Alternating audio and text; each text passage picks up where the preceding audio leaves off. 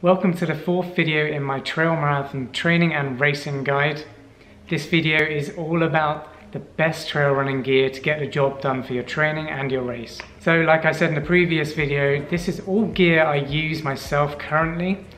I go through a lot of gear, I do a lot of testing on trailandkale.com, so I have a very good opinion of what works well and what doesn't. This stuff is the real deal. Now you've put a lot of hard work in your training, so it's important to make sure you're using gear that doesn't give you any troubles come race day. There's so much gear out there, but I'm going to break this down into three sections. The first one being the essential gear that I really believe you need for your training and also in racing. Then the next section is some gear that will definitely help you during your race and training, but it's not 100% necessary. You don't need it. It's only going to tear you up to the next level should you need that or want that during race day. And the final section is going to talk briefly about the mandatory gear for your particular race. You'll have to check your race website. Some big international European races require you to have certain equipment whilst racing in the mountains, so I'm going to go over that in the third section. This gear list doesn't include things like nutrition choices, electrolytes, salt tablets, that kind of stuff. I'll talk about that in a later video which focuses on nutrition for trail marathon racing. So the first essential item of gear is going to be trail running shoes. Now these have to be really durable, high performance, and of course comfortable. If you don't have comfortable shoes, then you're going to have a horrible race. So if you're not 100% sure what the terrain's going to be like for your race that you've chosen, then you're probably going to want to go for some all-mountain trail running shoes. These are shoes that really work in any situation, any kind of terrain, any kind of weather, climate. For example, during your trail marathon race, you might actually have to run on some road sections during it. And if that's the kind of race that you're going to be running, then it's important to have somewhat of a hybrid trail running shoe, which also works well on the roads, gives you enough cushion and padding to make it comfortable running fast on the roads. If you don't have shoes which are capable of carrying you over certain terrains during your race, then it's probably going to affect your confidence as people start running past you and you have no idea why. It's probably because maybe you're not so confident on particular parts of this race during specific terrains, or you're slipping over when other people aren't slipping over and you're thinking, what? Why are they not slipping over? This isn't fair. Well, it's probably the type of shoes they're wearing, and maybe they've planned it out beforehand and they've picked the right shoes for the race. So anyway, I'm here to help you choose the right shoes for your particular race.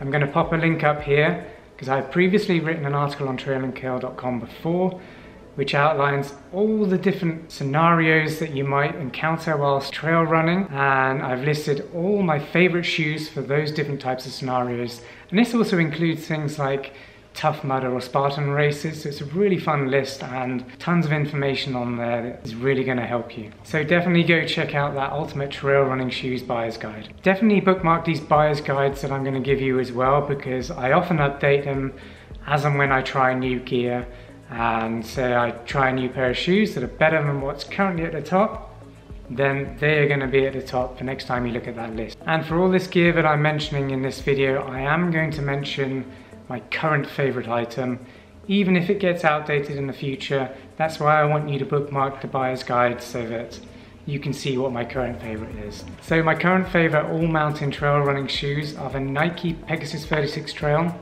They're awesome shoes, and to find out why, go check out that Ultimate Buyer's Guide, and I have reviewed them here.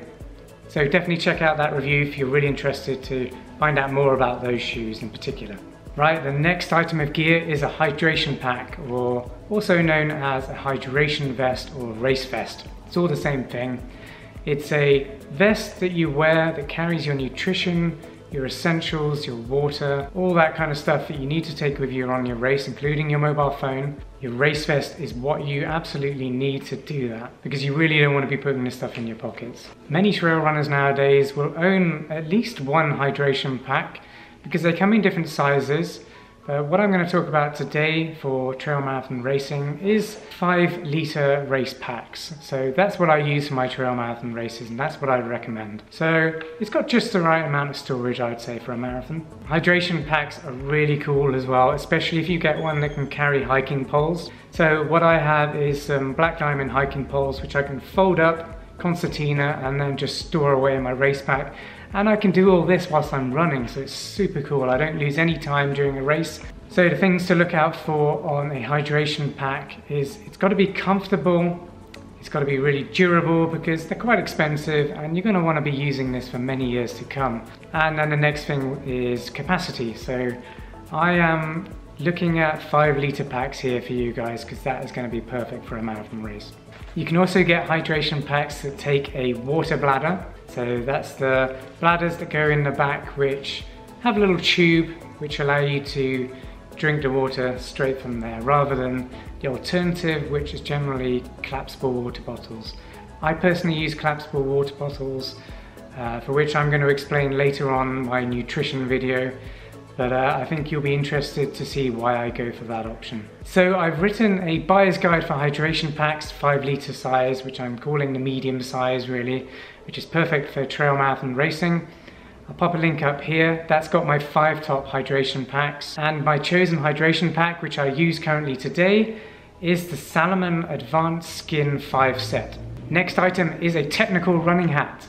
You need a hat to protect yourself from the harmful UV rays, but also it will protect your face from things like sweat and rain. There's nothing worse than running when you've got sweat or rain in your eyes, because if you are doing a challenging course, then you know, it's very likely you might fall over, so be aware of that and get yourself a technical hat. I wear running hats all the time and I've tried so many different brands and different types of hats. I've listed my 5 favourite ones, which are fully technical running hats.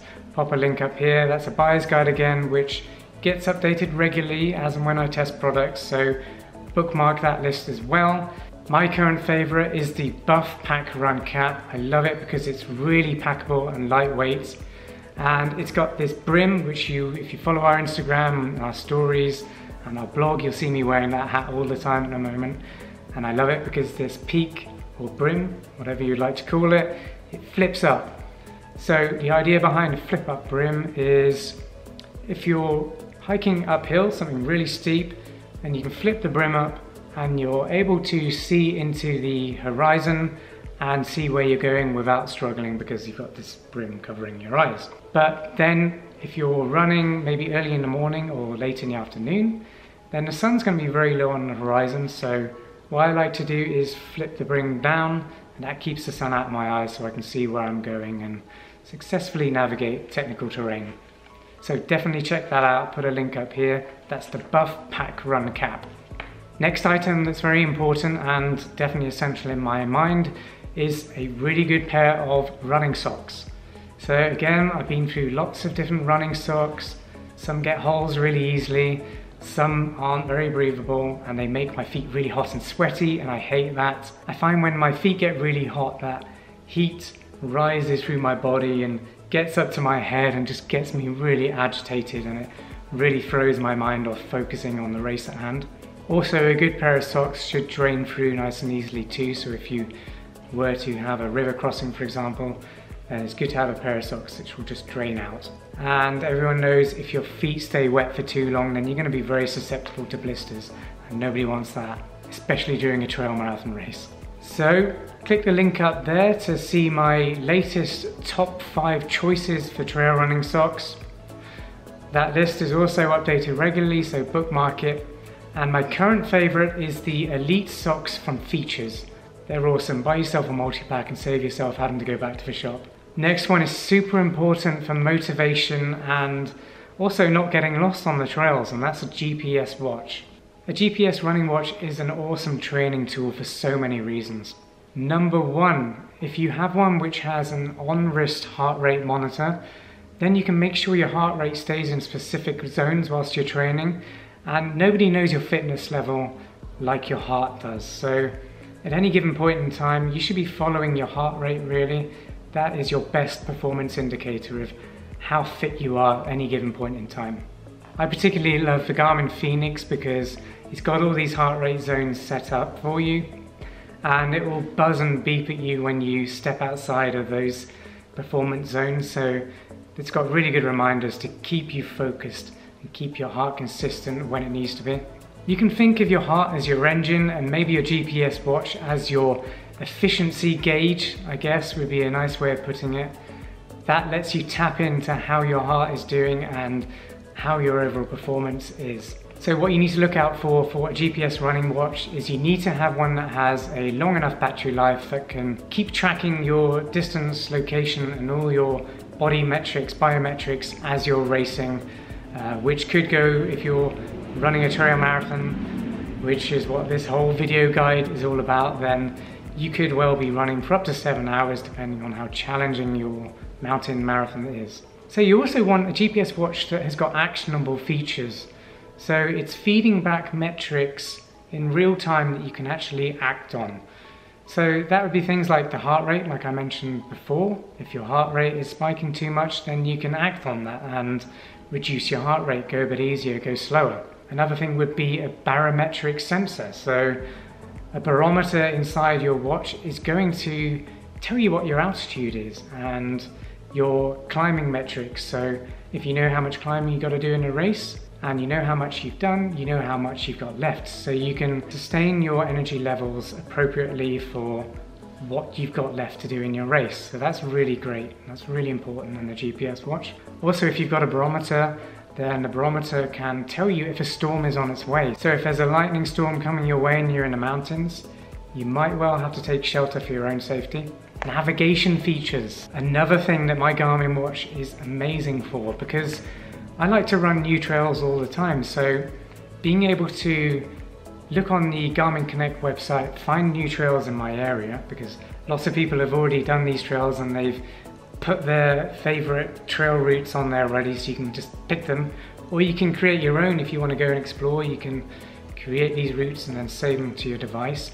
I absolutely love that, because if I didn't have that feature, I'd be getting lost all the time on the trails. And also you can plot the race profile and route into your watch for race day. And this is so invaluable, because I've seen so many people go off course during a race, and it can sometimes cost hours. If you realize too late that you've gone the wrong direction, then that could be detrimental to your race, and many people will just give up because they feel so disheartened that it's going to take them 2 more hours to finish this marathon. So definitely look for a watch that has these navigation features. And the great thing about the Garmin Fenix is how detailed those maps are. Not only can you see the route you need to go, but because it's so detailed, you can see the routes that you don't want to take. So many GPS watches, like Sunto and Coros, they don't really have very detailed maps on them, so it will only have a line of the route that you need to go. And the problem with that is you can't see other trails going off your route. So I like to see routes that I'm not supposed to take, just so that I know I'm definitely on the right route sometimes. If you're running in the mountains, you want a watch to be durable as well, so maybe look for a sapphire watch face so you don't get it all scratched up if you accidentally hit it on a rock, something like that. It needs to be able to be durable enough to withstand hours in the mountains, and any weather as well, so it needs to be fully waterproofed. Next thing is make sure your watch is really comfortable. Can't be too heavy if you're going to be running for hours. So again, I go back to the Garmin because this is the watch I'm going to recommend. The Garmin comes in 3 different sizes, so if you've got small wrists, then you can go for the S version, which is the small one, and you're not going to be carrying around any unnecessary weight if you do go for the smaller version. I personally go for the medium one, which fits really nicely for me. Then, of course, you need to make sure your watch has got a good software platform so that you can view all your tracks and your activities once you get back from training and racing, because it's really important to see your history, to see your training progress, to know what direction to take on your future training, and that's how we get better. And then the final thing I would say, if you like listening to music whilst you're running, then definitely make sure your watch can play music and store songs actually on the watch device and not rely on your phone, because I personally don't like using my phone battery whilst I'm out on the trails, because my mobile phone is my lifeline and that battery needs to be stored for making emergency calls if necessary. So if you listen to music, just make sure your watch can handle that. So they're really cool features that you need to make sure your watch has. Definitely check out my ultimate GPS running watch buyer's guide up here. It's regularly updated. So definitely make sure you bookmark that in case you're coming to this video at a later date. And my favorite watch right now is the Garmin Fenix 6 Pro. I'll pop a link up there so you guys can check that out in the Garmin store as well. That is the watch I trust with my navigation, and also the watch that can do all those features that I mentioned earlier in this video. There are of course other great GPS watches, so definitely check out my buyer's guide which lists them up here. If you're going to be running in the mountains, then the next essential item you're going to need is a waterproof running jacket. Many of the big races will actually make that item mandatory because you never know when a storm's coming and you don't really want to get hypothermia. That could be life-threatening, so you need to make sure you can stay dry, keep your core dry, and a waterproof jacket is what's going to do that. You want to make sure you get a jacket that's fully waterproof, not just water resistant, and you want to make sure that it can fit in your pack very easily, so it's got to be very packable down to a small size. Follow the link up here for my ultimate buyer's guide for waterproof running jackets. My current favourite is the Arc'teryx Northern SL jacket. It's super lightweight and minimal, and it's expensive, but there's a reason for it. Because it's so minimal and lightweight, that is why it's expensive. I'll pop a link there so you can go check out that as well if you're interested in that one. And my final essential item is a protective case for your mobile phone or cell phone. Your cell phone, as I mentioned earlier, is your lifeline when you're out on the trails. If you have an emergency, you fall over and you need to call someone for help, that phone is 100% your lifeline, so you need to protect it. We personally use the brand called Rockform, and the case we use is the crystal case. It's not 100% waterproof, but that's okay because our iPhones are waterproof anyway. The great thing about it though is it's super slimline, and I can put it in my shorts pocket or my hydration pocket without having the bulk of one of those really big iPhone cases, because they also carry a lot of weight as well, and I don't really want that when I'm racing. So if you're not sure which case you want to get, I definitely recommend the Rockform crystal case. I'll pop a link up there now so you can go check that out. Okay, so the next items are not 100% essential, but they'll definitely help with training and your trail marathon race. The first item being collapsible trail running poles. So also known as hiking poles or trekking poles. These are poles that help to stabilize you when you're running. They also give you really good rhythm when you're going uphill. It's a little hack, let's say my performance hack post that I mentioned in a previous video. The poles also take muscle power away from your legs and put them onto your shoulders and arms, so you can spread the strain across your body a little bit more, and it means that you can do more hills for longer in the mountains. And you want your poles to be super lightweight, carbon preferably, and definitely collapsible so that you can store them away in your hydration pack. Click up here for my ultimate trail running poles buyer's guide. That lists the 5 best trail running poles in my opinion, and my favourite at the moment being Black Diamond Distance Carbon Z poles. They are the lightest and most durable poles that collapse. They concertina as well, so very easy to store in your race pack. Next up, not essential, but if you love listening to music whilst running, get some wireless headphones. I recommend the Jaybird Vista wireless headphones. They're definitely the best ones that I've tried, and I'll pop a link up here for the review on those. They're awesome, very lightweight, they stay in your ears whilst running, and the battery life is absolutely insane. So even if you're ultra running, those headphones are going to be awesome for you. I'll pop a link up here now which will go to the Jaybird Sports store as well, so you can just go check them out in the store if you prefer to do that rather than read my review first. As a reminder, I'm going to be putting all the links that I'm mentioning in this video down below in the description of this post. Next up, not essential, although I always wear sunglasses whilst I'm running. If they're not on my eyes, then they're on my technical running hat up here. But I love them for a few reasons. Of course, they protect your eyes from UV rays. If you get polarized ones, then it stops the glare from any shiny objects as well, so that's really nice. And also, if it's a bit cold out and you're running really fast, it stops that cold air getting in your eyes and helps alleviate watering eyes when you're running in cold weather, so I always wear sunglasses.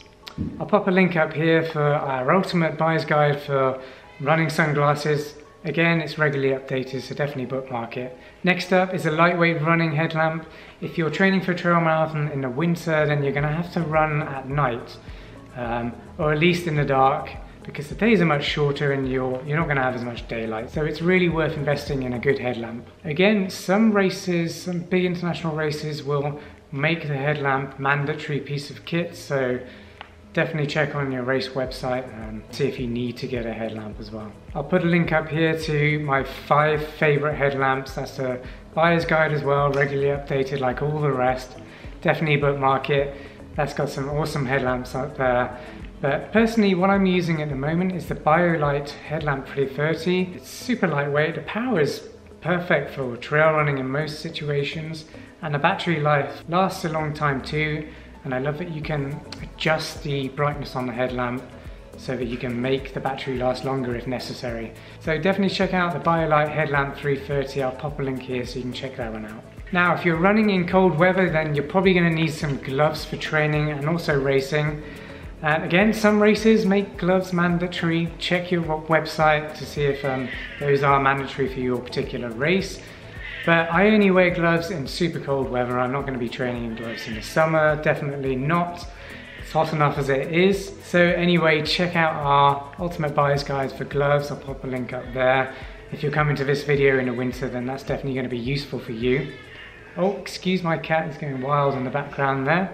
He gets excited when I talk about gloves. I have no idea why. Okay, so the last section on this gear video is all about mandatory gear.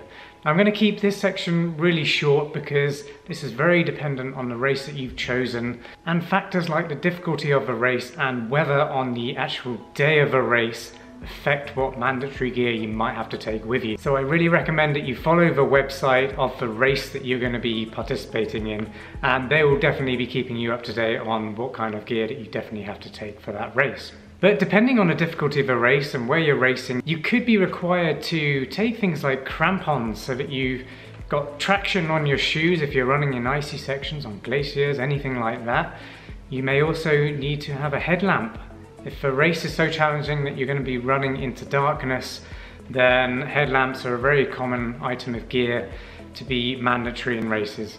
Also, you could be asked to take a waterproof jacket like I mentioned before, waterproof trousers, a whistle, your phone, and even extra water sometimes. So check your website and hopefully they will be able to tell you exactly what you need for your race. Well, let's wrap this video up then. I know it's been a really long one, so thank you for sticking with me on this one. I hope it's given you some ideas about what gear is necessary for running and what gear is definitely going to help you but not all that necessary. And hopefully me telling you why I use the gear and how it's helpful for me during racing is really insightful too. So I wanted to do this video and I wanted it to be as detailed as possible because it is interesting. I love gear and I know a lot of other people out there do as well, so hopefully you enjoyed this one. The next video is going to be quite meaty as well, and it's all about how to fuel yourself during your race and during training for your race as well. And in that video there's going to be loads of tips about how to eat whilst you're running so you save time, and also how you avoid those nauseating gut bombs and all those kinds of horrible things. Right then, let's get to it. The next video is waiting for you.